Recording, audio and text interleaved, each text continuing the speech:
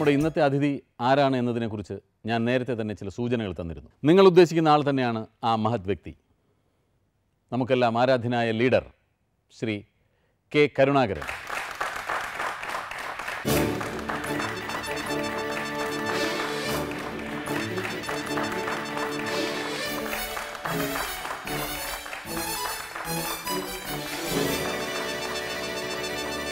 കരുത്തനായ ഭരണാധികാരിയായ ശ്രീ കെ കരുണാകരൻ, അദ്ദേഹത്തെ നമുക്കെല്ലാവർക്കും അറിയാം. എന്നാൽ നമ്മൾ ഇതുവരെ കണ്ടിട്ടില്ലാത്ത, നമുക്ക് പരിചയമില്ലാത്ത ഒരു ലീഡറെയാണ്, അല്ലെങ്കിൽ ശ്രീ കരുണാകരനെയാണ് ഞാൻ ഈ വേദിയിലൂടെ നിങ്ങൾക്ക് പരിചയപ്പെടുത്താൻ ആഗ്രഹിക്കുന്നത്. സർ, 1918 ജൂലൈ 5-ാം തീയതി കാർത്തിക നക്ഷത്രത്തിൽ കണ്ണൂരിലെ ചിറക്കലിൽ ശ്രീ രാവുണ്ണി മാരാരുടെയും കല്യാണി മാരസ്യാരുടെയും മകനായി അങ്ങ് ജനിച്ചു.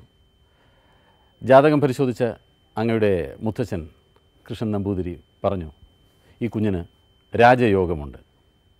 പിന്നീട് കാലം അത് തെളിയിച്ചു, ഞങ്ങൾക്ക് മനസ്സിലായി അങ്ങക്ക് രാജയോഗമുണ്ട്. ഇതുകൊണ്ട് തന്നെ ഞാൻ ചോദിക്കട്ടെ, അങ്ങക്ക് ജ്യോതിഷത്തിൽ വിശ്വാസമുണ്ടോ? ആദ്യകാലങ്ങളിൽ അങ്ങനെ വലിയ വിശ്വാസമൊന്നും ഉണ്ടായിരുന്നില്ല. പക്ഷേ പിന്നീട് പല ഘട്ടങ്ങളിലായി ഉണ്ടായിട്ടുള്ള സംഭവങ്ങൾ അത് വിശ്വസിക്കാൻ എന്നെ നിർബന്ധിതനാക്കി. പക്ഷേ ജ്യോതിഷം രാഷ്ട്രീയ കാര്യങ്ങൾക്ക് വേണ്ടി ഒരു ഗൈഡ് ലൈൻ എന്നുള്ളതിൽ ഉപയോഗിക്കുന്നതിനോട് എനിക്ക് യോജിപ്പില്ല. ആദ്യകാലങ്ങളിൽ വിശ്വാസം ഉണ്ടായിരുന്നില്ല, പക്ഷേ പിന്നീടുള്ള അനുഭവങ്ങൾ അങ്ങനെ അത് വിശ്വസിപ്പിക്കാൻ പ്രേരിപ്പിച്ചു എന്ന് പറഞ്ഞല്ലോ. വ്യക്തി ജീവിതത്തിലുണ്ടായിട്ടുള്ള അത്തരം അനുഭവങ്ങൾ എന്തെങ്കിലും ഓർമ്മയിലുണ്ടോ? അതായത് തിരഞ്ഞെടുപ്പ് 57-ലാണ്. ആ തിരഞ്ഞെടുപ്പിൽ എൻ്റെ സ്ഥലത്ത്, അതായത് തൃശ്ശൂർ, ആദ്യമായിട്ടാണ് ഞാനവിടെ തിരഞ്ഞെടുപ്പിൽ നിൽക്കുന്നത്. പക്ഷേ എൻ്റെ വൈഫ് അവരെ വിശ്വസിക്കുന്ന ഒരു ജ്യോതിഷൻ പറഞ്ഞു, അദ്ദേഹം ഏത് കാര്യത്തിൽ ഇറങ്ങിയാലും അദ്ദേഹത്തെ തോൽപ്പിക്കാൻ സാധിക്കില്ല. അതാണ് അദ്ദേഹത്തിൻ്റെ ഗ്രഹനില. പക്ഷേ അദ്ദേഹത്തിന് പ്രവർത്തിക്കാൻ കഴിയണം. ഈ തിരഞ്ഞെടുപ്പിൽ സ്ഥാനാർത്ഥിയായി നിന്നാൽ അദ്ദേഹത്തിന് പ്രവർത്തിക്കാൻ സാധിക്കില്ല. ഞാൻ ചിരിച്ച് ഞാൻ തീരുമാനിച്ചു, നോമിനേഷൻ കൊടുത്തു. നോമിനേഷൻ കൊടുത്ത് വീട്ടിൽ വരുമ്പോൾ ചെറിയൊരു ടെമ്പറേച്ചർ,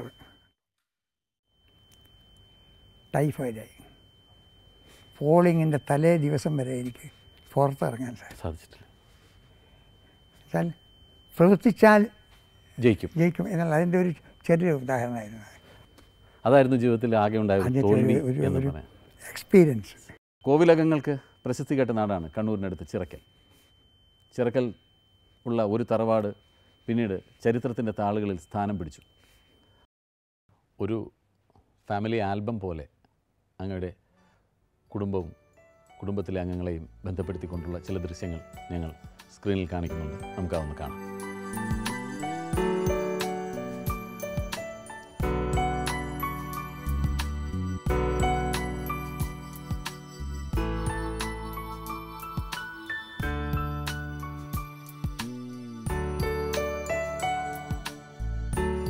ഈ വീടുമായി ബന്ധപ്പെട്ടിട്ടുള്ള എന്തെങ്കിലും ബാല്യകാല ഓർമ്മകൾ ഞങ്ങളോട് പങ്കുവയ്ക്കാമോ?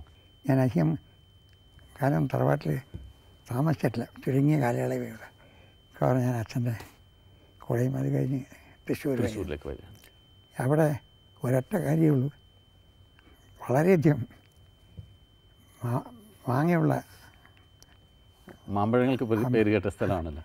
ഈ പഴുത്ത മാമ്പഴം ആ കാലം വന്നാൽ മാവിൻ്റെ ചുവട്ടിലുള്ളത് കുട്ടികളുമായിട്ടുള്ള കളിയും കുസ്തിയും മാങ്ങ എറിഞ്ഞു വീഴ്ത്തി, അത് ശരിക്കുള്ളൊരു കുട്ടിക്കാലം സന്തോഷിക്കാനുള്ള ഒരു കാലം, അത് ഓർമ്മയുണ്ട്. ഒറ്റ സംഭവിക്കും. സഹോദരങ്ങളെ പറ്റി ഒന്ന് പറഞ്ഞാൽ. ഞങ്ങൾ 4 ആളാണ്. മൂത്തയാൾ കുഞ്ഞിരാമൻ. അദ്ദേഹമാണ് 99-ാമത്തെ വയസ്സിലാണ് മരിച്ചത്. അദ്ദേഹം എസ്റ്റേറ്റ് പഠനമൊക്കെ. രണ്ടാമത്തെ ആൾ ബാലകൃഷ്ണമാരായൻ. അദ്ദേഹമാണ് ഇതിലാദ്യത്തെ യൂറോപ്യൻ കമ്പനിയുടെ ഇന്ത്യൻ മാനേജറായിട്ട് വരുന്നത്. പുല്ലങ്കോട്ട് റബ്ബർ കമ്പനി എന്ന് പറയുന്നതിന് ബ്രിട്ടീഷ് ഫേമാണ്. എൻ്റെ താഴെയുള്ള ആൾ പോലീസ് ഡിപ്പാർട്ട്മെൻറ്റിലായിരുന്നു. അവനാണ് ഏറ്റവും താഴെ. സാറിനേക്കാൾ ഇളയാണ്. ഞാൻ മൂന്നാമത്തെ. എല്ലാവരുടെ പേരിൻ്റെ കൂടെയും മാരാർ എന്ന് ചേർത്തിട്ടുണ്ട്. പക്ഷെ അങ്ങ് കെ കരുണാകരൻ എന്നുള്ള പേരിൽ മാത്രം ഉറച്ചു നിൽക്കുകയാണ്. എനിക്ക് ഈ ചെറുപ്പത്തിൽ തന്നെ ഈ ജാതിയോടും ഒന്നും വലിയ താല്പര്യമുള്ള ആളായത്. ഈ യഥാർത്ഥത്തിൽ നമ്മൾ സെക്യുലർ എന്ന് പറയുന്ന ഒരു ചിന്തയാണ് എനിക്ക് ചെറുപ്പം മുതൽക്കുണ്ടായത്. അത്ര ചെറുപ്പത്തിലേ ആ ഒരു ഉണ്ടായിരുന്നു. സ്കൂളിൽ ചേർക്കാൻ പോയ സമയത്ത് പറഞ്ഞൊരു ഞാൻ വായിച്ചിട്ടുണ്ട്. കരുണാകരൻ മാരാർ എന്ന് ഹെഡ് മാസ്റ്റർ ചോദിച്ചപ്പോൾ അല്ല കരുണാകരൻ എന്ന് അങ്ങ് പറഞ്ഞത് വായിച്ചു. പക്ഷേ എന്നെ സംബന്ധിച്ചിടത്തോളം മറ്റുള്ളവരിന്ന് ഒറ്റപ്പെട്ട് ആവരുത് എന്നാഗ്രഹമുണ്ടായിരുന്നു. ബാല്യകാല സ്മരണകളെ പറ്റിയൊക്കെ ഒരുപാട് പറഞ്ഞല്ലോ. ഇനി അങ്ങയോടൊപ്പം ബാല്യകാലം പങ്കിട്ട അങ്ങയുടെ സഹോദരൻ, അങ്ങയുടെ അനുജൻ അപ്പുണ്യേട്ടൻ ഇവിടെ എത്തിയിട്ടുണ്ട്. അദ്ദേഹത്തെ അങ്ങയുടെ അനുവാദത്തോടു കൂടി ഞാൻ ഈ വേദിയിലേക്ക് ക്ഷണിക്കുകയാണ്. ശ്രീ അപ്പുണ്യേട്ടൻ.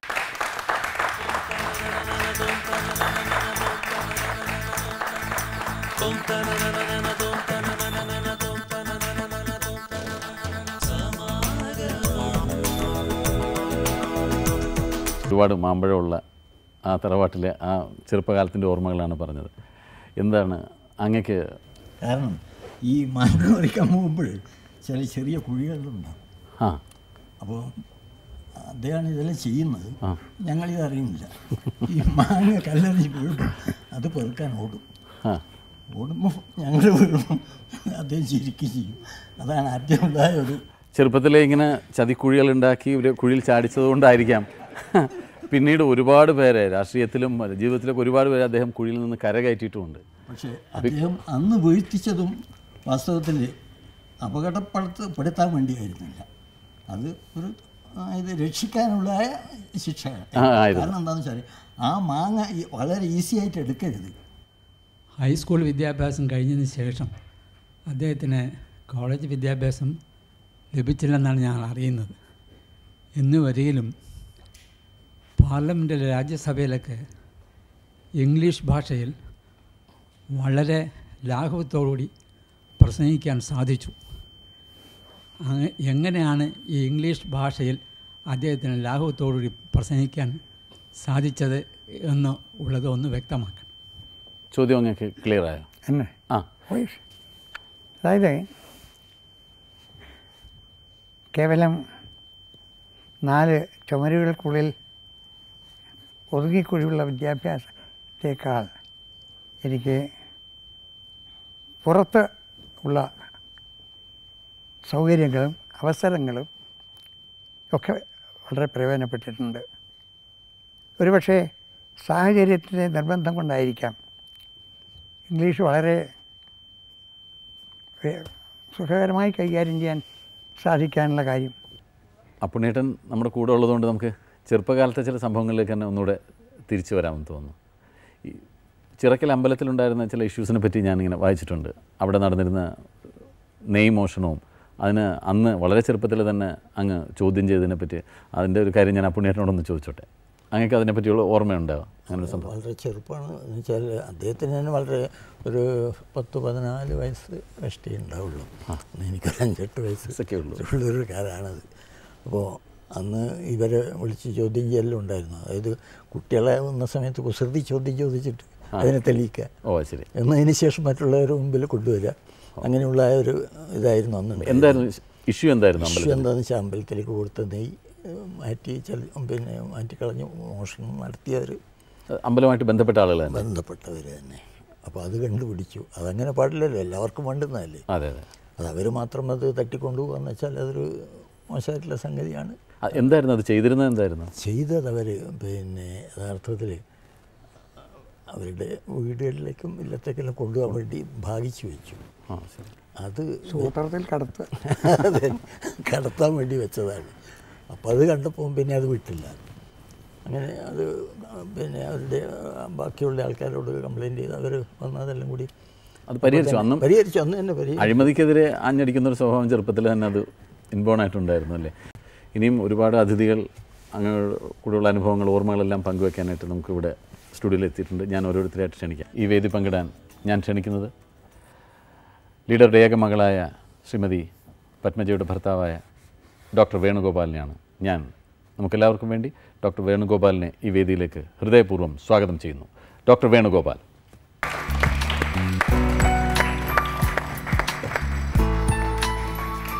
വെൽക്കം.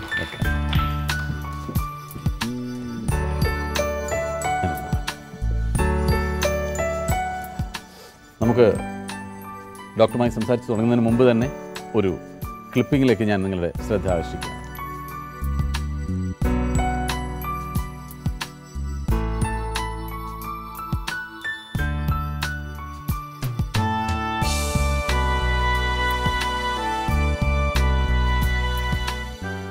ഇന്നും കരുണാകരൻ സാറിൻ്റെ കുടുംബത്തിൽ കരുണാകരൻ സാറും മക്കളും ഒക്കെ ആയിട്ട് ബന്ധപ്പെട്ട് ഒരുപാട് രാഷ്ട്രീയ പ്രശ്നങ്ങളും കോലാഹലങ്ങളും എല്ലാം ഉണ്ടാകുമ്പോൾ ഞങ്ങളെല്ലാം ശ്രദ്ധിച്ചിട്ടുണ്ട്. ഡോക്ടർ അതിലൊന്നും ഒരു അഭിപ്രായ പ്രകടനങ്ങളും നടത്താതെ തികച്ചും പ്രാക്ടീസ് മാത്രം ശ്രദ്ധിച്ച് ഒതുങ്ങി നിൽക്കുന്ന ഒരു വ്യക്തിത്വമാണ് ഞങ്ങൾ ഡോക്ടറെ കണ്ടത്. അതും ഞാൻ എൻ്റെ അച്ഛന് കൊടുത്തൊരു വാക്കാണ്. ഞാൻ ഒരു ഡോക്ടറാവണമെന്ന് എൻ്റെ അമ്മയുടെ ഭയങ്കര ആഗ്രഹമായിരുന്നു. ഡോക്ടറായി, പ്രത്യേകിച്ച് പീഡിയാട്രിക്സിൽ MD എടുത്തു. അപ്പോൾ അച്ഛൻ ഈ മാരേജിന് പോകുമ്പോൾ അച്ഛൻ്റെ ഒറ്റ റിക്വസ്റ്റാണ്, നിനക്ക് തന്ന വിദ്യ നീ കൊണ്ട് നടക്കുക. എനിക്കും അത് തന്നെയായിരുന്നു അച്ഛനോട് പറഞ്ഞ വാക്ക്. രാഷ്ട്രീയത്തിലേക്ക് ഞാനില്ല. ഇതിൻ്റെ പുറത്ത് നോക്കുമ്പോൾ ചീഫ് മിനിസ്റ്റർ മരുമകൻ, ഓപ്പോസിറ്റ് ലീഡർ മരുമകൻ, ഇൻഡസ്ട്രി മിനിസ്റ്റർ മരുമകൻ, പലതരം വിശേഷങ്ങളാണ്. എനിക്ക് കിട്ടാത്ത എന്താ ഉള്ളത്? MP-യുടെ അളിയൻ, MP-യുടെ സണ്ണിലോ. പക്ഷെ എന്നിരുന്നാൽ കൂടി ഇതൊക്കെ അതിനെല്ലാം മുള്ളും അതിനെല്ലാം നല്ല വേദനകളും ഉണ്ടെന്ന് പലപ്പോഴും ഞാൻ കണ്ട് മനസ്സിലാക്കിയിട്ടുണ്ട്. അതുകൊണ്ട് ഈ ഒരു ഫീൽഡിലേക്ക് ഞാൻ ഇല്ലെന്ന് അന്ന് തന്നെ തീരുമാനിച്ചിട്ടുണ്ട്. പിന്നെ ഞാൻ ചെയ്യുന്ന വളരെ നോബിളായിട്ട് ജോലിയാണ്. അത് വിട്ടതിലേക്ക് പോകേണ്ട യാതൊരുവിധ അട്രാക്ഷൻസിനകത്തില്ല. അത്രയധികം കണ്ണീര് കുടിക്കുന്നത് ഞാൻ കണ്ടിട്ടുണ്ട്. ഈ പുറത്ത് ചിരിക്കുന്ന അച്ഛനല്ല അച്ഛൻ്റെ മനസ്സിൽ. ഞാൻ അദ്ദേഹത്തിനെ ഒരു മുഖ്യമന്ത്രിയായിട്ടോ ഒന്നല്ല ഞാൻ കണ്ടിരുന്നത്. എൻ്റെ ഒരു സ്വന്തം അച്ഛൻ്റെ പോലെ തന്നെ ഒരു ഫാദർ ഇൻ ലോ എന്നുള്ള വാക്കിനെ ആ ഇൻലോ ഞാൻ ഉപയോഗിക്കാറില്ല. ഫാദർ നിലയ്ക്ക് പ്രത്യേകിച്ച് എൻ്റെ ഫാദർ പെട്ടെന്ന് ട്രിവാൻഡ്രത്ത് വെച്ച് പെട്ടെന്ന് ഹാർട്ട് അറ്റാക്ക് ആയിട്ട് മരിക്കുമായിരുന്നു. അന്ന് എൻ്റെ അച്ഛൻ പറഞ്ഞിട്ടുണ്ട്, നിനക്ക് ഞാനുണ്ട് അച്ഛനായിട്ട്. ആ ഒരു വാക്ക് അന്നും ഇന്നും എൻ്റെ അച്ഛനായിട്ട് ഞാൻ കണ്ടിട്ടുള്ളൂ. ഏതൊരു കാര്യം ചെയ്യുമ്പോഴും അച്ഛൻ തന്നെ പലപ്പോഴും എനിക്ക് രാഷ്ട്രീയമില്ലെങ്കിലും പല കാലം എന്നെ വിളിച്ച് അച്ഛൻ ചോദിക്കാറുണ്ട് ഓരോ എടുക്കുന്ന സമയത്തും ഈ തീരുമാനം എടുക്കുന്ന കഴിവിനെ പറ്റി. ആ തീരുമാനം എടുത്താൽ അത് നടത്തിയിരിക്കും, അല്ലെങ്കിൽ തീരുമാനം എടുക്കില്ല. പെട്ടെന്നാണ് തീരുമാനം എടുക്കും, പിന്നെ അത് നടപ്പാക്കുക. ഇപ്പോൾ ഞാൻ കണ്ടുവന്നിട്ടുണ്ട് ഈ നെടുമ്പാശ്ശേരി എയർപോർട്ടും ഗോശ്രീ പ്രൊജക്റ്റും എറണാകുളത്തെ സ്റ്റേഡിയം പറയുകയാണെങ്കിൽ ഞങ്ങളുടെ വീട്ടിൽ ഡൈനിങ് ഹാളിൻ്റെ മുകളിലിരുന്നാണ് എല്ലാം ഉണ്ടായിട്ടുള്ളത്. ചിത്രകാരനായ അച്ഛന് കിട്ടിയ ഒരു മരുമകൻ ഒരു ഗായകനായ മരുമകനാണ്, കലാകാരനായ മരുമകനാണ്. പാടുമെന്ന് പറയുക മാത്രമല്ല, ഡോക്ടർ പാടുകയും ചെയ്യും. ഡോക്ടറുടെ പാട്ട് നമുക്ക് കേൾക്കാം. ഏതായാലും ഇന്ന് ഇൻ്റർവ്യൂ ചെയ്യുന്ന ആൾ ഗുരുവായൂരപ്പൻ്റെ ഭക്തനായത് കാരണം ഗുരുവായൂരപ്പനെ പറ്റി 2 വാക്ക് പാടാം. തീർച്ചയായിട്ടും. ഗുരുവായൂരപ്പ നിൻ മുന്നിൽ ഞാൻ ഉരുകുന്നു കർപ്പൂരമായി, പല പല ജന്മം ഞാൻ നിന്റെ വനമുരളിയിൽ സംഗീതമായി, തിരുമിഴി പാലാഴിയാക്കാൻ അണിമാറിൽ ശ്രീവത്സം ചാർത്താൻ, മൗലിയിൽ പീലിപ്പൂ ചൂടാൻ എൻ്റെ മനസ്സും നിനക്കു ഞാൻ തന്നു.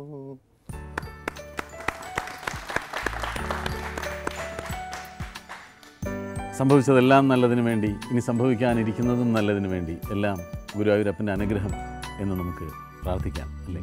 നമുക്ക് അടുത്ത അതിഥിയെ വേദിയിലേക്ക് ക്ഷണിക്കാം. Thank you. ലീഡറുടെ രാഷ്ട്രീയ ജീവിതം തുടങ്ങിയ കാലം മുതൽ നമുക്കറിയാം, എന്നും ലീഡറോടൊപ്പം നിന്നിട്ടുള്ള ആളുകളുണ്ട്, ലീഡറെ തള്ളിപ്പറഞ്ഞിട്ടുള്ള ആളുകളുണ്ട്. ഒന്നുമല്ലാതെ നിന്നിരുന്ന ആളുകളെ ലീഡർ കൈപിടിച്ച് കയറ്റി രാഷ്ട്രീയത്തിൽ ഓരോ സ്ഥാനങ്ങളിൽ എത്തിച്ചിട്ടുള്ള ആളുകളുണ്ട്. അവർ തന്നെ ലീഡറെ തള്ളിപ്പറയുന്നത് നമ്മൾ കണ്ടിട്ടുണ്ട്. പക്ഷേ എന്നും ഏത് സാഹചര്യത്തിലും എല്ലാ വിവാദങ്ങൾക്കും നടുവിൽ എന്നും ലീഡറോടൊപ്പം ഉറച്ചു നിന്നിട്ടുള്ള ഒരു രാഷ്ട്രീയ പ്രവർത്തകയുണ്ട്, നമുക്കെല്ലാവർക്കും അറിയാം. അവരാണ് ഇന്ന് ഈ വേദിയിൽ നമ്മളോടൊപ്പം ലീഡറുമായിട്ടുള്ള ഈ സൗഹൃദം പങ്കിടാൻ എത്തിയിട്ടുള്ളത്. അവരെ ഞാൻ ഈ വേദിയിലേക്ക് ക്ഷണിക്കുന്നു. ശ്രീമതി ശോഭന ജോർജ്.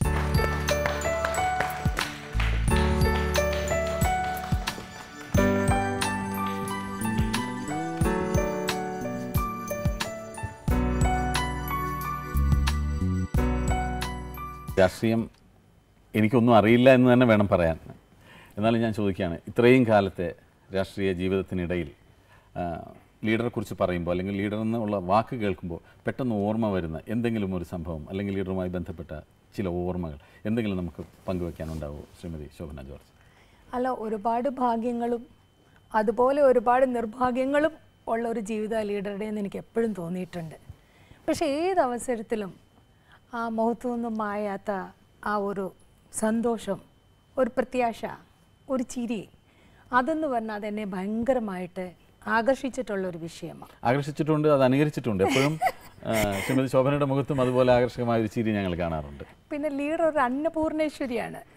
കൈ നീട്ടുന്ന ഏത് കരങ്ങളിലും അവർക്ക് ആഹാരമെങ്കിൽ ആഹാരം, അല്ലെങ്കിൽ മറ്റെന്തായാലും ഏതായാലും അദ്ദേഹത്തിന് എനിക്ക് അങ്ങനെയാണ് എപ്പോഴും വിശേഷിപ്പിക്കാൻ തോന്നിയിട്ടുള്ളത്.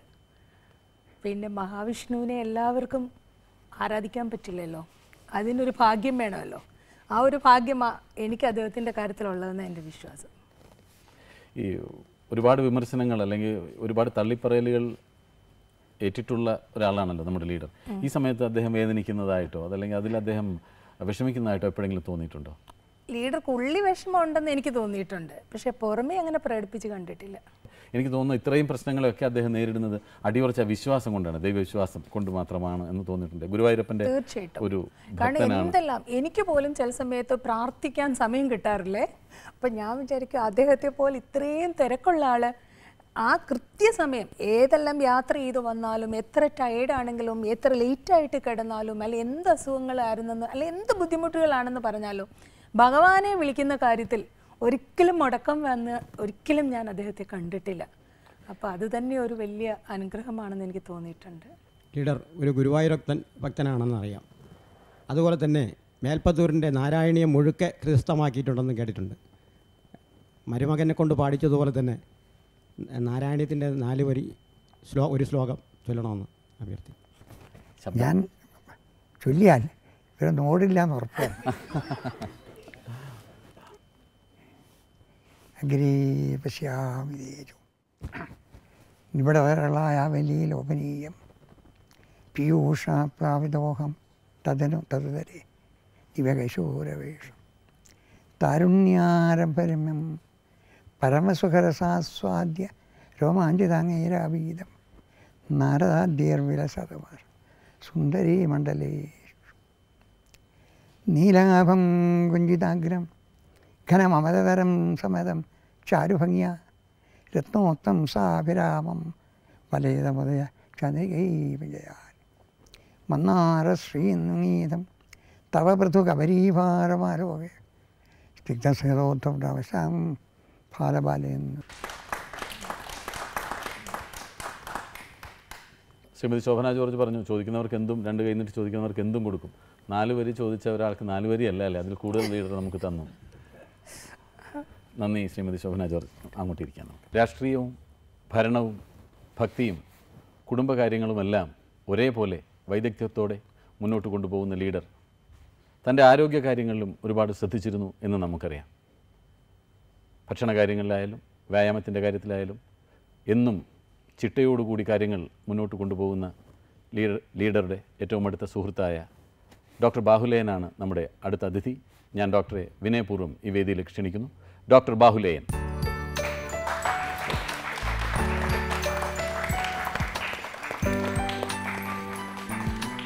വെൽക്കം.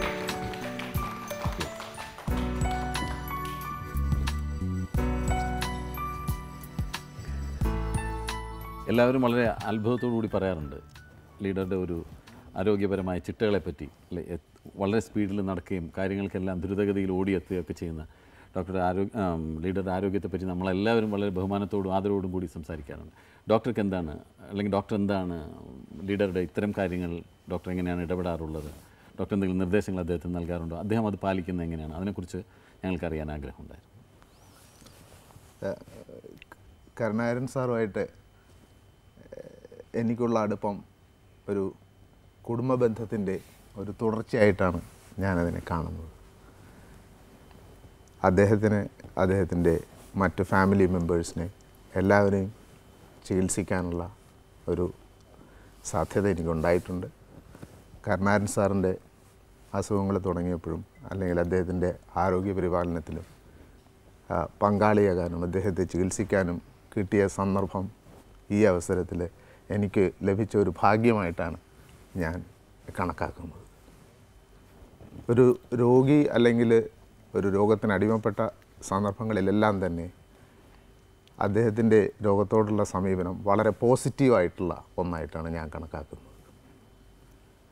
മിസ്റ്റർ സിദ്ദിഖ് സൂചിപ്പിച്ച പോലെ ചിട്ടയിലും ജീവിത രീതിയിലുമുള്ള നിഷ്കർഷ ഏത് തരത്തിലുള്ള അസുഖത്തെയും മറികടക്കുന്നതിന് അദ്ദേഹത്തെ വളരെയധികം സഹായിച്ചിട്ടുണ്ട്. അദ്ദേഹം മറ്റെല്ലാവരേക്കാളും കൂടുതൽ ഞാൻ മനസ്സിലാക്കിയിട്ടുള്ളത് എന്തുകൊണ്ടാണ് അദ്ദേഹത്തിന് ഈ സിംറ്റം ഉണ്ടായത്, അല്ലെങ്കിൽ എന്തുകൊണ്ടാണ് ഈ രോഗമുണ്ടായത്, അതിനെ എങ്ങനെ ചികിത്സിക്കാം, ഈ 2 ചോദ്യങ്ങളാണ് എപ്പോഴും എന്നോടോ അതേപോലെ മറ്റ് ഡോക്ടേഴ്സിനോടോ ചോദിക്കും. അതിന് വളരെ സാറ്റിസ്ഫാക്ടറി ആയിട്ടുള്ള ഒരു ഉത്തരം അദ്ദേഹം അതിൽ നിന്നും പ്രതീക്ഷിക്കുന്നു. അത് കിട്ടിക്കഴിഞ്ഞാൽ പിന്നെ യാതൊരു പ്രശ്നവുമില്ല ചികിത്സിക്കുന്നത്. എന്താണ് ഡോക്ടർ, ഒരുപാട് ബുദ്ധിമുട്ടിക്കാറുണ്ടോ? അങ്ങനെ ചെയ്യാൻ പാടില്ല, ഇങ്ങനെ ചെയ്യരുതെന്നൊക്കെ പറഞ്ഞ്, അതോ വളരെ ചിട്ടായിട്ട് രീതിയിൽ കാര്യങ്ങൾ കൊണ്ടുപോകാൻ സഹായിക്കുകയാണോ ചെയ്തിട്ടുള്ളത്?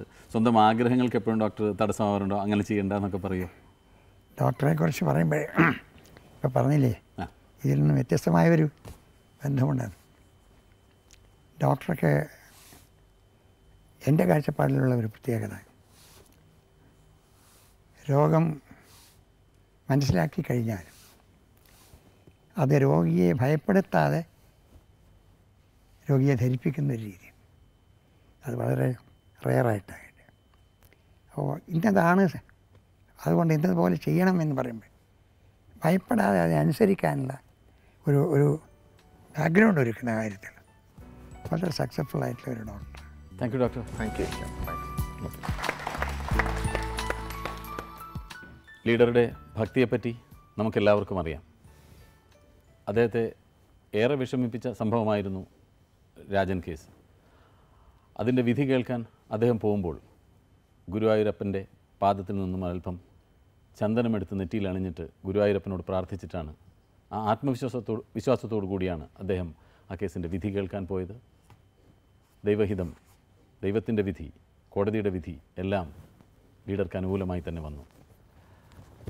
അദ്ദേഹത്തിൻ്റെ ഭക്തിയെപ്പറ്റി നമ്മളോട് കൂടുതൽ പറയാൻ വേണ്ടി ഈ വേദിയിലേക്ക് എത്തുന്നത് ഗുരുവായൂർ അമ്പലത്തിലെ എന്നും പൂജ ചെയ്യാൻ അർഹതയുള്ള 4 കുടുംബങ്ങളിലെ ഒരംഗമായ 25 വർഷമായി ഗുരുവായൂരപ്പനെ നിത്യവും സേവിക്കുന്ന മുൻ മേൽശാന്തിയായിരുന്ന ഗുരുവായൂർ ക്ഷേത്ര ഓദിക്കൻ ശ്രീ വാസുദേവൻ നമ്പൂതിരി, അദ്ദേഹത്തെ ഞാൻ ഹൃദയപൂർവ്വം ഈ വേദിയിലേക്ക് ക്ഷണിക്കുന്നു.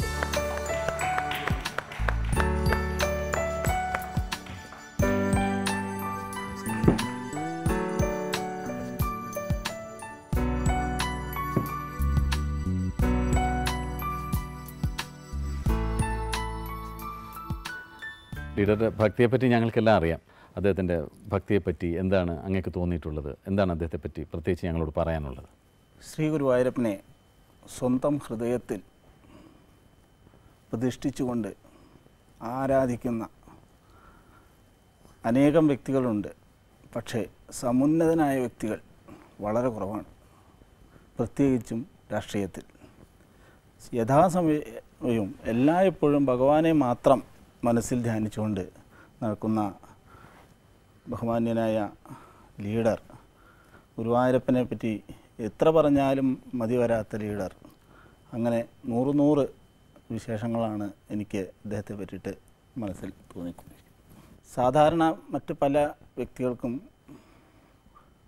ഭീഷ്മാചാര്യൻ, തികഞ്ഞ ഭരണകർത്താവ്, അങ്ങനെ പല വിശേഷങ്ങളുണ്ടെങ്കിൽ കൂടി ശ്രീ കെ കരുണാകരൻ എന്ന അദ്ദേഹത്തെ പറ്റി ഓർക്കുമ്പോൾ എന്നെപ്പോലുള്ള ഒരാൾക്ക് ഓർമ്മ വരുന്നത് ഗുരുവായൂരപ്പൻ്റെ തിരുനടയിൽ ഭക്തി പുരസ്സരം എല്ലാ മാസവും 1-ാം തീയതി നിറമഴികൾ കണ്ണുകളോടുകൂടി നാരായണീയത്തെ ശ്ലോകങ്ങളും ജ്ഞാനപ്പാനയും അവസാനം ലോകാസമസ്ത സുഖിനോ ഭവന്തു എന്നും മാത്രം പ്രാർത്ഥിച്ചുകൊണ്ട് നിൽക്കുന്ന ലീഡറെയാണ്. എൻ്റെ 25 വർഷത്തോളമായിട്ട് എല്ലാ മാസവും ഞാൻ അദ്ദേഹത്തെ കാണാറുണ്ട്. ഒരിക്കൽ പോലും എനിക്ക് അദ്ദേഹം ഗുരുവായൂരപ്പനോട് ഒരു സ്വന്തം കാര്യം പറഞ്ഞതായി എൻ്റെ മനസ്സിൽ വരുന്നില്ല. ഒരിക്കൽ പോലും എന്നോടും പറഞ്ഞിട്ടില്ല, എൻ്റെ മകനെ MP ആക്കണം, മകളേതാക്കണം. ഒരിക്കലും അതിനുവേണ്ടി പ്രാർത്ഥിക്കാനോ മറ്റ് പല വ്യക്തികളും പറയാറുണ്ടെങ്കിൽ കൂടി ഇദ്ദേഹം ഇന്നേ വരെ ഒരു സ്വന്തം കാര്യം ഗുരുവായൂരപ്പൻ്റെ അടുത്ത് പറഞ്ഞതായി എനിക്ക് അറിവില്ല. അതാണ് എനിക്ക് അദ്ദേഹത്തോടുള്ള സ്നേഹവും. അങ്ങനെ ഓരോ നിർണായക സന്ദർഭങ്ങളിലും 91 ഞാൻ ആദ്യം മേശാന്തി ആയിരുന്ന സമയത്താണ് അദ്ദേഹം വിജയശ്രീ ലാളിതനായിട്ട് മുഖ്യമന്ത്രിയായിട്ട് അവിടെ വന്ന്. അതേപോലെയാണ് എനിക്ക് ഉറക്കം വരാത്തൊരു രാത്രിയായിരുന്നു 96 അദ്ദേഹം ഇലക്ഷനിൽ തൃശ്ശൂർ തോറ്റ് സന്ദർഭങ്ങളിലും ആണ്. അന്ന് 2 സന്ദർഭങ്ങളിലും അദ്ദേഹത്തിന് ഒരേ മനോഭാവമായിരുന്നു ഗുരുവായൂരപ്പൻ്റെ അടുത്ത്. ഒരു ഭാവവ്യത്യാസം അദ്ദേഹത്തിനില്ല. എന്നാണ് ആദ്യമായിട്ട് ഈ ഗുരുവായൂരപ്പ ഭക്തനായി മാറിയത്? എങ്ങനെയാണ് ആ ഒരു ഭക്തി വന്നത്, അല്ലെങ്കിൽ ഈ ഭക്തിയിൽ അടിയുറച്ച് വിശ്വസിച്ച് തുടങ്ങിയതെന്നാണ്? 1954 ഞാൻ ആദ്യമായിട്ട് ക്ഷേത്രത്തിനകത്ത് പോകുന്നതാണ്. ഗുരുവായൂർ വെച്ചായിരുന്നു കല്യാണം. കല്യാണം കഴിഞ്ഞ് എല്ലാവരും പോകുമ്പോൾ എനിക്കും കൂടെ പോകണം. അങ്ങനെ പോയി ഒരു ചടങ്ങായിട്ട് മാത്രം ഞാൻ പോയതാണ്. പോയി നടയടച്ച് തുറന്നപ്പോഴേ ആ ഭഗവാന്റെ സ്വരൂപം കണ്ടപ്പോൾ, വിഗ്രഹം ചാർത്തി നിൽക്കുന്ന വിഗ്രഹം, എനിക്ക് വിശദീകരിക്കാൻ കഴിയാത്ത ഒരു വികാരമുണ്ടായി. സാധാരണ പറയും ഒരു ഇൻസ്പിറേഷൻ. അത് ഏത് രൂപത്തിലാണെന്ന് ചോദിച്ചാൽ പറയാം, സംതിങ്. അന്ന് മുതൽക്കാണ് എനിക്ക് ഗുരുവായൂർ.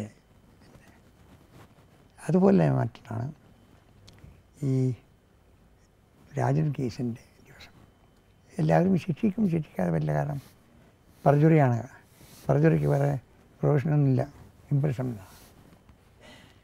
അങ്ങനെ എല്ലാവരും ആങ്സൈറ്റിയോടുകൂടെ നിൽക്കുമ്പോഴാണ് ഞാൻ പതിപോലെ ഒന്ന് ജഡ്ജ്മെൻറ്റ് കേൾക്കാൻ പോകുന്നതിന് മുമ്പ് എറണാകുളത്തായത് പോലെ ഗുരുവായൂരത്തോട് പോകുമ്പോൾ ഈ പറഞ്ഞ മാതിരി തൃപ്പാദത്തിൽ നിന്ന് പ്രസാദം എടുത്ത് കിട്ടുന്ന ആളുകൾ വളരെ അപൂർവം വെച്ചാൽ ഒരു 1000-1 പോലും ഉണ്ടാവില്ല. അത് കിട്ടി.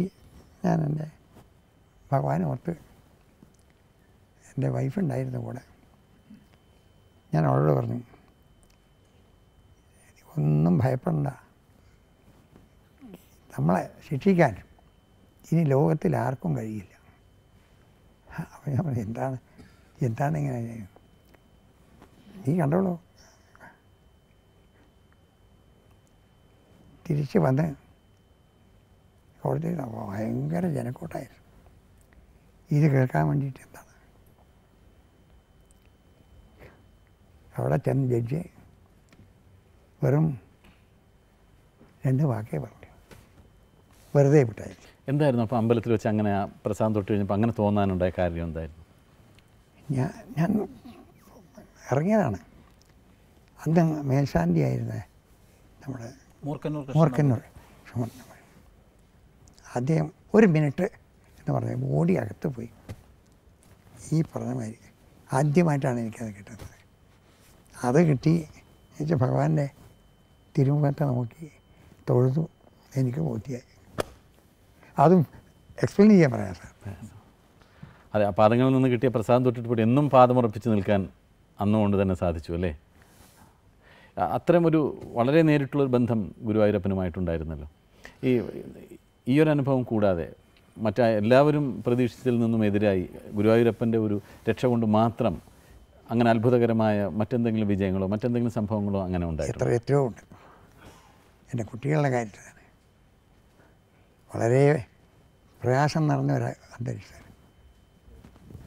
ഭഗവാൻ പ്രാർത്ഥന കൊണ്ട് മാത്രം രക്ഷപ്പെട്ടിട്ടുള്ള സന്ദർഭങ്ങളുണ്ടായിട്ടുണ്ട്. നന്ദി, ഇത്രയും സമയം ഞങ്ങളോടൊപ്പം പങ്കിടാൻ വന്നതിന് ക്ഷണിച്ചു. അങ്ങോട്ട് ഒരുപാട് മാനസിക സംഘർഷം അനുഭവിക്കുന്ന ലീഡർ. എന്നും അദ്ദേഹത്തിൻ്റെ കൂടെ അദ്ദേഹത്തിന് സഹചാരി ഉണ്ടാവണം. നിങ്ങൾക്ക് വേണ്ടി, നമുക്കെല്ലാവർക്കും വേണ്ടി ഞാൻ വിനയപൂർവ്വം അദ്ദേഹത്തെ ഈ വേദിയിലേക്ക് ക്ഷണിക്കുന്നു. Doctor P K. രാധാകൃഷ്ണപിള്ള.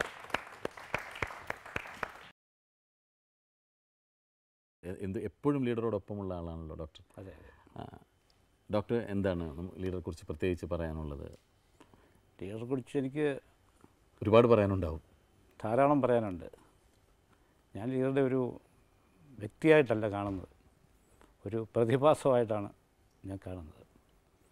സാധാരണ ജനങ്ങൾ വിമർശിക്കുന്ന പല കാര്യങ്ങളും അദ്ദേഹത്തിന് നേരിട്ട് പറയുകയും അദ്ദേഹം ഒരിക്കലും അതിനോടൊരു അനിഷ്ടം കാണിക്കാത്തൊരു സാഹചര്യം. ഒരു ഭരണാധികാരി സാധാരണ പുകഴ്ത്തപ്പെടാനാണ് ആഗ്രഹിക്കുക.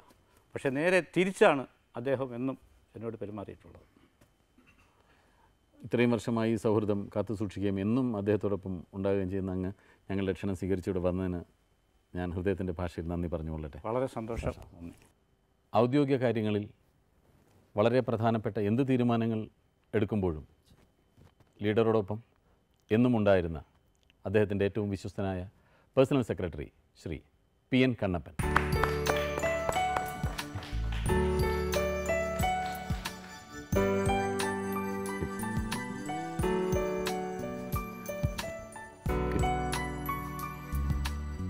ഒരുപാട് കാലമായി അങ്ങ് ലീഡറുടെ കൂടെ എല്ലാ കാര്യങ്ങളും എന്ത് തീരുമാനമെടുക്കുമ്പോഴും ഔദ്യോഗികമായ എല്ലാ കാര്യങ്ങൾക്കും കൂടെ ഉണ്ടായിരുന്നതായിട്ട് അറിയാം. അങ്ങക്ക് എന്താണ് ലീഡറെക്കുറിച്ച് പറയാനുള്ളത്? അദ്ദേഹത്തിൻ്റെ കൂടെ വർക്ക് ചെയ്യുമ്പോൾ ഭയപ്പെടേണ്ട കാര്യമില്ല. ഏതിനും സത്യസന്ധമായി കാര്യങ്ങൾ ചെയ്യുകയാണെങ്കിൽ എന്നും അദ്ദേഹം സംരക്ഷണം നൽകും. ഈ രാജൻ കേസിൽ പോലും ഉദ്യോഗസ്ഥന്മാരെ സംരക്ഷിക്കുന്നത് കൊണ്ടാണ് പിൽക്കാലത്ത് അദ്ദേഹം എല്ലാ ബുദ്ധിമുട്ടുകളും അനുഭവിക്കേണ്ടത്. അത് പലർക്കും അറിഞ്ഞുകൂടെങ്കിലും ഞങ്ങളെപ്പോലെയുള്ളവർക്ക് എന്നും വേദന ഉണ്ടാക്കിയൊരു കാര്യമാണ്. നന്ദി ശ്രീ കണ്ണപ്പൻ. ഈ വേദി പങ്കിടാൻ ഞങ്ങളോടൊപ്പം എത്തിയതിന് നന്ദി പറഞ്ഞുകൊള്ളട്ടെ. ഇത്രയും നേരം ശ്രീ K കരുണാകരനോടൊപ്പം ഈ വേദി പങ്കിടാനെത്തിയ അദ്ദേഹത്തിൻ്റെ ബന്ധുക്കളും സ്വന്തക്കാരും സഹപ്രവർത്തകരുമെല്ലാം തന്നെ അദ്ദേഹത്തിൻ്റെ സ്നേഹവാത്സല്യങ്ങൾ അനുഭവിച്ചറിഞ്ഞിട്ടുള്ള ആളുകളാണ്. ഈ വന്നവരെല്ലാം തന്നെ ലീഡറെ ഒരുപാട് ബഹുമാനിക്കുന്നവരാണ്. എന്നാൽ എന്തെങ്കിലും പ്രശ്നത്തിൻ്റെ പേരിലോ എന്തെങ്കിലും കാരണങ്ങളുടെ പേരിലോ ലീഡർ ഒരിക്കലും അവരുടെ മുമ്പിൽ തോറ്റു കൊടുക്കേണ്ടി വന്നിട്ടുണ്ടാവില്ല. എന്നാൽ ലീഡർ തോറ്റുപോകുന്നൊരു വ്യക്തിയുണ്ട്. എന്ത് കാര്യത്തിനും ലീഡറുടെ നിർബന്ധങ്ങൾ മാറ്റിവെച്ച്, ലീഡറുടെ ആഗ്രഹങ്ങൾ മാറ്റിവെച്ച് ഈ വരുന്ന വ്യക്തിയുടെ നിർബന്ധങ്ങൾക്ക് വഴങ്ങി ലീഡർ തോറ്റു കൊടുക്കുന്ന ഒരേ ഒരു വ്യക്തിയേ ഉള്ളൂ. അദ്ദേഹത്തിൻ്റെ പുത്രി ശ്രീമതി പത്മജയുടെയും ഡോക്ടർ വേണുഗോപാലിൻ്റെയും പുത്രനായ, അദ്ദേഹത്തിൻ്റെ പേരിനോട് തന്നെ സാമ്യമുള്ള നമ്മുടെ കുട്ടൻ എന്ന് വിളിക്കുന്ന കരുൺ മേനോൻ. കുട്ടനെ ഞാൻ സ്നേഹപൂർവ്വം ഈ വേദിയിലേക്ക് ക്ഷണിക്കട്ടെ.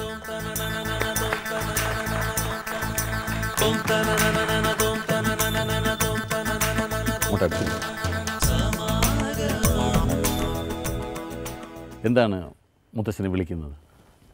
മുത്തശ്ശൻ തന്നെയാണ്. എന്താണ് മുത്തശ്ശനെ കുറിച്ച് പറയാനുള്ളത്? മുത്തശ്ശനെ കുറിച്ച് പറയാനുള്ളതെന്ന് പറഞ്ഞാൽ, ഞാൻ കുട്ടിക്കാലം തൊട്ട് എറണാകുളത്ത് ആണ് വളർന്നത്. അപ്പോൾ ഗുരുവായൂർ എപ്പോഴും മുത്തശ്ശൻ പോകാറുണ്ട്. എല്ലാ മാസം 1-ാം തീയതി പോകാറുണ്ട്. അന്ന് ഗുരുവായൂരിൽ നിന്ന് മടങ്ങുമ്പോൾ എൻ്റെ വീട്ടിലാണ് വന്ന് കയറാറ്. പിന്നെ കുട്ടിക്കാലം തൊട്ട് എനിക്ക് ഈ കുടുംബത്തിലെ ഏറ്റവും വലിയ പ്രോത്സാഹനവും സ്നേഹവും തന്നേക്കുന്ന മനുഷ്യൻ എൻ്റെ മുത്തശ്ശനാണ്. വഴക്ക് പറഞ്ഞിട്ടൊക്കെ ഉണ്ട് എപ്പോഴെങ്കിലും? വഴക്ക് പറഞ്ഞിട്ടൊന്നുമില്ല.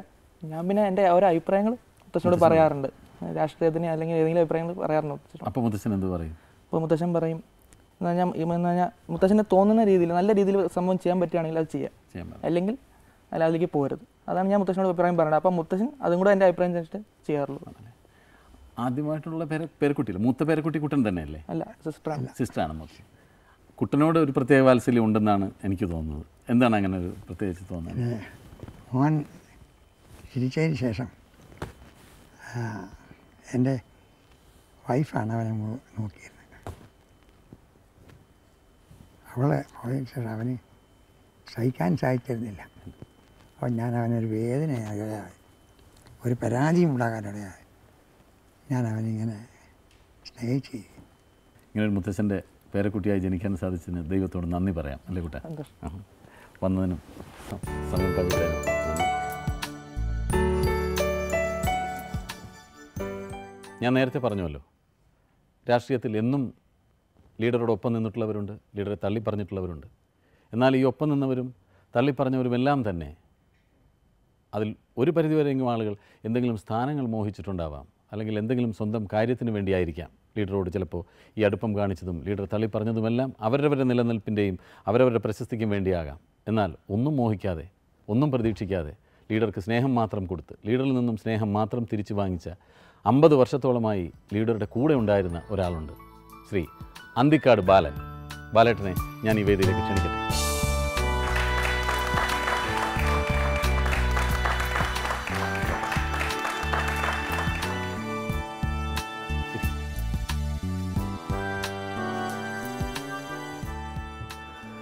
ഒരുപാട് വർഷം അനുഭവങ്ങളുണ്ട് അല്ലേ? ഒരുപാട് ഉണ്ട്. 50 വർഷം ചോദിച്ചാൽ പറഞ്ഞാലും ഒക്കെ തീരാത്ത ഒരുപാട് കാര്യങ്ങളുണ്ടാവും. എന്നാലും ഈ ഒരിക്കലൊരു ഒരു കൊലക്കേസുമായിട്ട് ബന്ധപ്പെട്ട ഒരു വെള്ളാനിക്കര കൊലക്കേസുമായിട്ട് ബന്ധപ്പെട്ട ഒരു സമയം അതിൻ്റെയൊക്കെ ഒരുപാട് പ്രശ്നങ്ങൾ സാർ അനുഭവിച്ചൊരു സാഹചര്യം ഉണ്ടായിരുന്നു. അതേക്കുറിച്ചുള്ള ഓർമ്മകൾ എന്തെങ്കിലും ഒന്ന് പങ്കുവയ്ക്കാമോ? തീർച്ചയായിട്ടും ഉണ്ട്. അദ്ദേഹം പെട്ടെന്ന് അദ്ദേഹത്തിൽ നിരപരാധിയാണെന്നുള്ള എല്ലാവർക്കും അറിയാവുന്ന കാര്യമാണ്. അത് ആ സമയത്ത് അദ്ദേഹത്തിന് മറ്റേ ഒളിവിൽ പോകേണ്ടി വന്നു, ആക്കിക്കൊണ്ട്. അതെ, അന്ന് കുട്ടികളും ഇതെല്ലാം സമയത്ത് ഞങ്ങളെപ്പോലെയുള്ള കുറേ ആൾക്കാർ മാത്രമാണ് അന്ന് കൂടെ ഉണ്ടായിരുന്നത്. ആ സമയത്തൊക്കെ അദ്ദേഹം എങ്ങനെയാണ്? ഭയങ്കരമായ മാനസിക സംഘർഷങ്ങൾ അനുഭവിച്ചിരുന്നു? അതോ അതല്ലെങ്കിൽ കാര്യങ്ങളെല്ലാം ക്ലിയർ ആവും, നമ്മൾ തെറ്റൊന്നും ചെയ്തിട്ടില്ലാത്ത? അതല്ല, അദ്ദേഹത്തിന് ആ ഒരു പങ്കുമില്ലാത്ത കാര്യമാണ്. അദ്ദേഹത്തിന് കോൺസ്പെറസി എന്ന് പറഞ്ഞിട്ടാണ് ഇരിക്കുന്നത്. അത് പ്രതിയല്ലല്ലോ, പ്രതി മറ്റുള്ളവരായിരുന്നു. അത് ശരിക്കും ഓപ്പോസിറ്റ് പാർട്ടി പെടുത്തിയത് തന്നെയായിരുന്നു അല്ലേ? ഗ്രൂപ്പാണ്, ഓപ്പോസിറ്റും പാർട്ടിയല്ല, ഗ്രൂപ്പ് തന്നെയാണ് ചെയ്യുന്നത്. ചാക്കോ ഗ്രൂപ്പും CK ഗ്രൂപ്പും ഇന്നത്തെ കാലത്ത്. അത് ശരി. നന്ദി വലട്ട വന്നതിനും.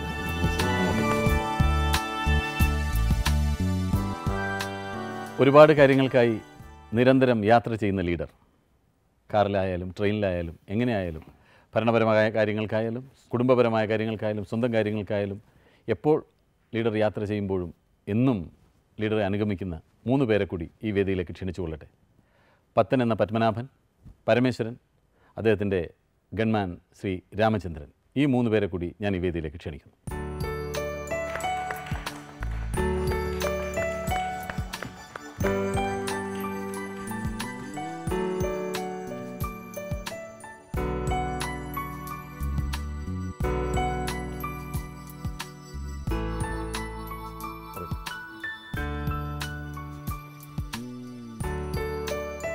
ഒരുപാട് അനുഭവങ്ങൾ, ഒരുപാട് കഥകൾ, ഇതൊക്കെ പറയാനുണ്ടാവും ഇവർക്ക് 3 പേർക്കും. അത് നമ്മുടെ എല്ലാവരുടെയും സമയം ഒരുപാട് അപഹരിക്കും എന്നുള്ളതുകൊണ്ട് ഞാൻ തൽക്കാലത്തേക്ക് അവരെ പരിചയപ്പെടുത്തിക്കൊണ്ട് വേദിയിലേക്ക് ഇരിക്കാൻ ക്ഷണിക്കുകയാണ്.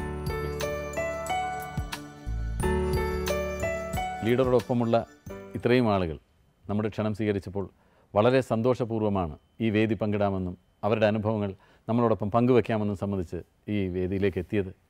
അവരുടെ ആ സ്നേഹം കാണുമ്പോൾ തന്നെ നമുക്കറിയാം തന്നോടൊപ്പമുള്ള ആളുകളെ ലീഡർ എങ്ങനെയാണ് സ്നേഹിക്കുന്നതെന്നും എങ്ങനെയാണ് അവരോട് വാത്സല്യം കാണിക്കുന്നതെന്നും.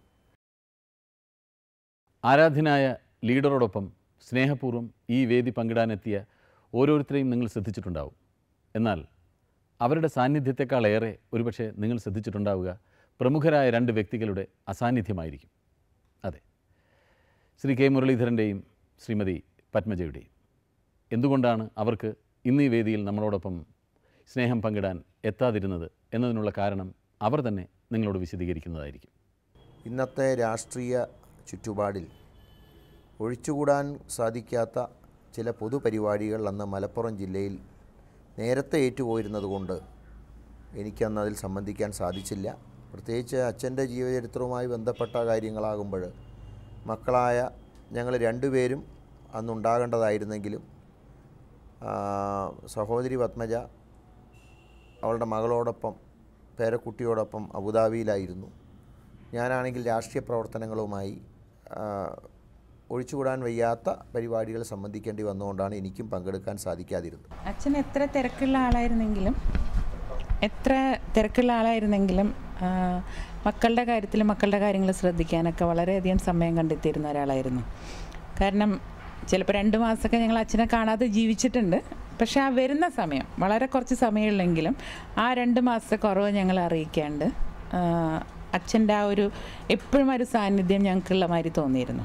പിന്നെ ആ ഒരു കുറവ് നികത്താൻ ഞങ്ങളുടെ അമ്മയും ശ്രദ്ധിച്ചിരുന്നു എന്നുള്ളതാണ് വാസ്തവം.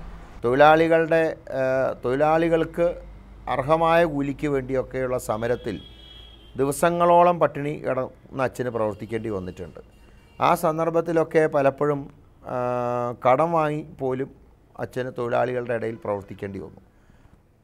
അങ്ങനെ ഉള്ള വളരെ പ്രയാസങ്ങളുള്ള കാലത്ത് പോലും അമ്മയെ സംബന്ധിച്ചിടത്തോളം അമ്മ വീട് പുലർത്തിയിരുന്നത് ആ പ്രയാസമൊന്നും ഞങ്ങൾ അറിയിക്കാണ്ടാണ്.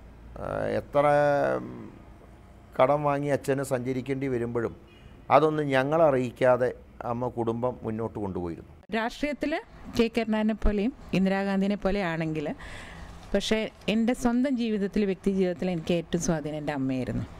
ഇത്രയും നേരത്തെ അനുഭവങ്ങൾ പങ്കുവച്ചതിൽ നിന്ന് നമുക്ക് ഇവിടെ പങ്കെടുക്കാനെത്തിയിട്ടുള്ള ഓഡിയൻസിന് പല കാര്യങ്ങളും ചിലപ്പോൾ ചോദിക്കാനുണ്ടാവും. ഞാൻ അവർക്കുള്ള അവസരം ഇത്രയും നേരം അത് ചോദിക്കാൻ വേണ്ടി മാത്രം മാറ്റി വെച്ചതാണ്. ഇനി നിങ്ങൾക്ക് എന്തൊക്കെയാണ് ലീഡറിൽ നിന്ന് അറിയേണ്ടത്, അദ്ദേഹത്തോട് ചോദിക്കാനുള്ളത്, ധൈര്യപൂർവ്വം ചോദിക്കാം.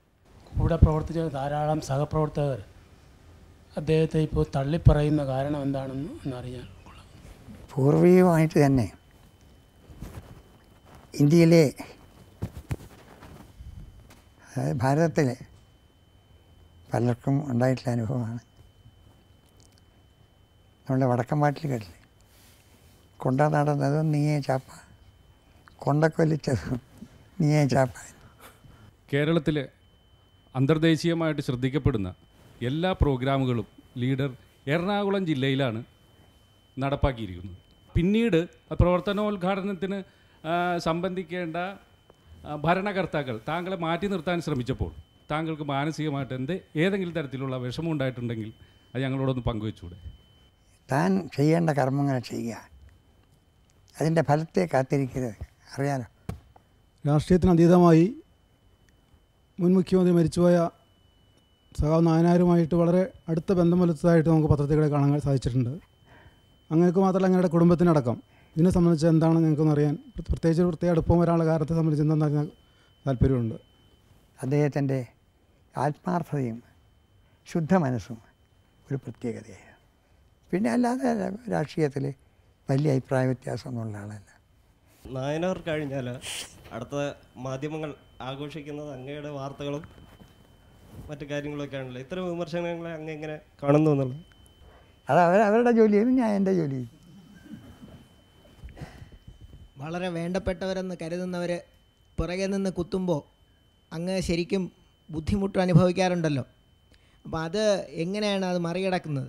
ഈ വാരിക്കോരി കൊടുത്തവരെല്ലാം പിന്നിൽ നിന്ന് കുത്തുന്നതാണ് നമ്മൾ കാണുന്നത്. അപ്പോൾ ഈ അങ്ങനെയുള്ള ഒരു കാഴ്ച അങ്ങ് എങ്ങനെയാണ് അത് മറികടക്കാറുള്ളത്? ജനങ്ങൾക്കും സ്റ്റേറ്റിന് വേണ്ടി ചെയ്തു. പുറകുന്ന കുത്തിയ ആളുകളുടെ സ്ഥിതി അറിയില്ലേ ഇപ്പം എങ്ങനെ നടക്കുന്നു? ലീഡർ ഇപ്പോൾ ആത്മകഥ രചിച്ചുകൊണ്ടിരിക്കുന്നൊരവസരത്തിലാണ്. അദ്ദേഹത്തിൻ്റെ ആത്മകഥയുടെ തലക്കെട്ട് പതറാതെ മുന്നോട്ട് എന്നാണ്.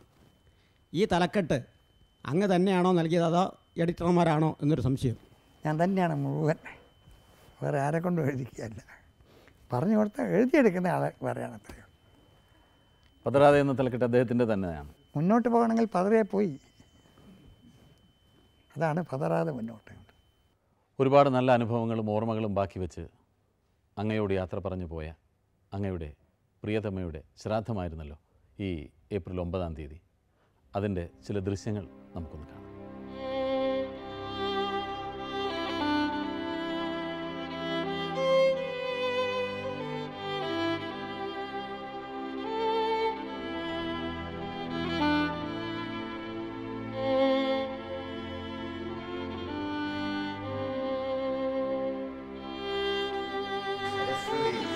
നർമ്മദേ സിന്ധു കാവേരി ജലസ്മിൻ സന്നിധിം കുരു ആകാശഗംഗ സങ്കൽപ്പ ധൃതീർത്ഥം.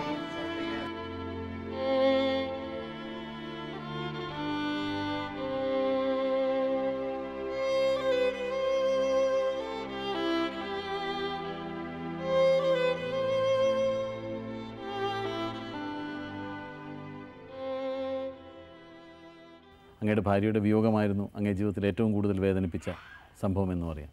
ആ സ്നേഹബന്ധത്തെക്കുറിച്ച്, ആ അടുപ്പത്തെക്കുറിച്ച് എന്തെങ്കിലും ഒരു വാക്ക് പറയാം.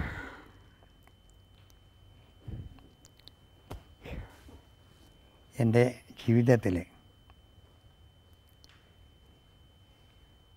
എല്ലാമായി എനിക്ക് താങ്ങും തണലുമായി നിന്ന് എൻ്റെ ഭാര്യയായിരുന്നു. എല്ലാവരുടെയും അമ്മയാണ്. വെച്ചാൽ ആര് വീട്ടിൽ കയറി വന്നാലും അവരുടെ ദാഹം മാറ്റാതെ ആരെയും പറഞ്ഞേക്കും. എൻ്റെ വീട്ടിൽ ജാതിയോ മതമോ മറ്റെന്തെങ്കിലുമോ വ്യത്യാസമൊന്നുമില്ല. ഏത് മനുഷ്യൻ വന്നാലും കുടുംബം എങ്ങനെയാണ് നടത്തേണ്ടതെന്ന് എനിക്ക് അറിഞ്ഞുകൂടാ. ഞാൻ അറിഞ്ഞിട്ടില്ല. എല്ലാറ്റിലും ഉപരിയായി എൻ്റെ ഭരണത്തിൽ ഒരു നിമിഷമെങ്കിലും ഇടപെടുക, ഒരു കാര്യമെങ്കിലും ആവശ്യപ്പെടുക, ആഗ്രഹമനുസരിച്ച് പ്രവർത്തിച്ച് ഇല്ല. എനിക്ക് പ്രയാസമുണ്ട്. എൻ്റെ ജീവിതത്തിൽ ഓർക്കുമ്പോൾ ഞാൻ പ്രയാസപ്പെട്ടു. എൻ്റെ ഈ കരുത്തും ശക്തിയും ഒക്കെ ചോർന്നു പോകുന്ന ഒന്നാണ്. യഥാർത്ഥത്തിൽ എൻ്റെ എല്ലാമായ എൻ്റെ കൂട്ടുകാരി ഞാൻ ഒറ്റപ്പെട്ടിരിക്കുന്നു. രാഷ്ട്രീയത്തിൽ അങ്ങക്ക് ഇത്രയധികം നേട്ടങ്ങളുണ്ടായിട്ടുണ്ട്. ചിത്രകലയിൽ ഡിപ്ലോമ എടുത്തിട്ടുള്ള വിവരവും ഞങ്ങൾക്കറിയാം. എപ്പോഴെങ്കിലും തോന്നിയിട്ടുണ്ട് ഒരു രാഷ്ട്രീയക്കാരനാവേണ്ടിയിരുന്നില്ല, ഒരു ചിത്രകാരനായിരുന്നെങ്കിൽ എന്ന് എപ്പോഴെങ്കിലും തോന്നിയിട്ടുണ്ട്? ഇല്ല, ഒരിക്കലും. കാരണം നാടിന്, രാജ്യത്തിന് സേവനം ആവശ്യപ്പെട്ട് ഇരിക്കുന്ന ഒരവസരം ആസ്വദിക്കാൻ കഴിയില്ല. അതുകൊണ്ടാണ് ജീവിതത്തിൽ അങ്ങ് ഏറ്റവും കൂടുതൽ വിലമതിക്കുന്നത് എന്തിനെയാണ്? മനുഷ്യത്വം. ഇന്ത്യയുടെ പ്രധാനമന്ത്രി ആയിരുന്നെങ്കിലെന്ന് ഞങ്ങൾ ഒരുപാട് ആഗ്രഹിച്ചിട്ടുണ്ട്. അങ്ങ് എപ്പോഴെങ്കിലും ആഗ്രഹിച്ചിട്ടുണ്ടോ? ഞാൻ ആഗ്രഹിച്ചിരുന്നെങ്കിൽ നടത്താവുന്ന ഒരവസരമുണ്ടായിരുന്നു. അന്ന് ഞാൻ മറ്റൊരാളെ നിർദ്ദേശിക്കുകയാണ് ചെയ്തത്. അങ്ങനെ ഞാൻ PVയെ സജസ്റ്റ് ചെയ്തു. ആഗ്രഹിച്ചിരുന്നെങ്കിൽ നടക്കുമായിരുന്നു. ഒരു കമ്മ്യൂണിസ്റ്റ് ആയിരുന്നെങ്കിൽ എന്താകുമായിരുന്നു? ഇന്നലെ വരെയുള്ള കമ്മ്യൂണിസ്റ്റ് സിദ്ധാന്തങ്ങളും സമീപനങ്ങളും ആയിരുന്നെങ്കിൽ ഞാൻ ഒന്നും ആവില്ല. ഇത്രയും നേരം ഞങ്ങളോട് ഈ വേദി പങ്കിട്ടതിന് ഞാൻ എൻ്റെ ഹൃദയത്തിൻ്റെ ഭാഷയിൽ നന്ദി പറയട്ടെ. സന്തോഷത്തിൻ്റെയും സ്നേഹത്തിൻ്റെയും ഈ അപൂർവ സമാഗമത്തിന് ഈ വേദിയിലെത്തിയ നല്ലവരായ എല്ലാവരുടെയും മുമ്പിൽ ശിരസ് നമിച്ചുകൊണ്ട് എനിക്ക് ലഭിച്ച ഈ അപൂർവ ഭാഗ്യം ഞാൻ നിങ്ങളോട് ഏവരോടുമൊപ്പം പങ്കിടട്ടെ. നന്ദി.